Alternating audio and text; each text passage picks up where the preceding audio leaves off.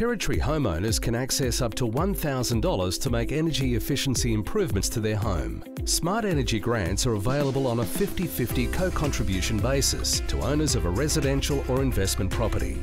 A reduced co-contribution rate of 25% is available for eligible Territory pensioners. Over 2,000 Territory homeowners have already received a grant. That's over half of the grants available. Applications close 31 January 2019 or when funds run out. Don't miss out, apply today.